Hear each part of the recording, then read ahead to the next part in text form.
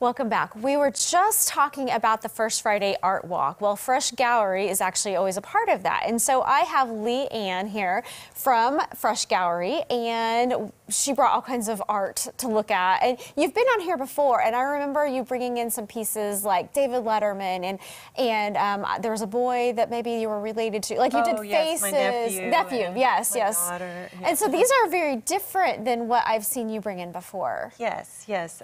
They're portraits, but portraits of animals. Yeah, so are these taken from, did you use an actual photograph and go from that? Yes, yes. The dogs are dogs that I know, and sometimes those are commissioned work. People request their pets or like to give them as gifts. And then the eagles were actually on my property, and I took photos of them. And one year we had 11 that I counted at once. But yeah, these were from last year. Were they in that formation when you took the yes, picture? Yes, Oh, they were a young couple, I think they were. Yeah. So. Yeah. Okay. And then what is this one in front of us? And this one is actually one of the same eagles.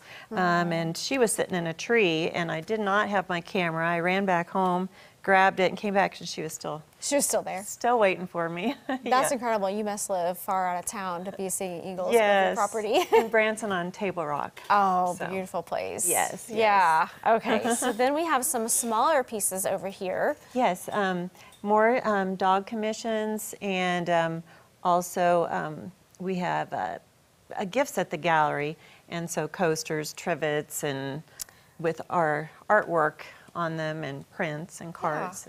Now, what is your medium in all of this? I paint in oil primarily. Okay. Have you done that for a long time? Have you always done oil? No. I started oil about 7 years ago, dabbling in it, and so I've really done a lot the last 3 years. So. Yeah. Now, do you have a history of other kinds of art then? Yes, I used to do pastel art. Yeah. A lot of pastels when my kids were young and growing up. Photography?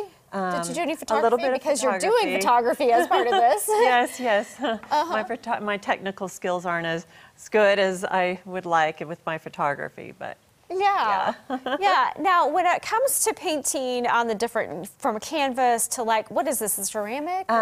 Those are actually marble. Printed on marble, and I have some ceramic tiles and then glass cutting boards, and they're just started to carry some down at Seasons at Home in Branson on the Landing and at Tanger.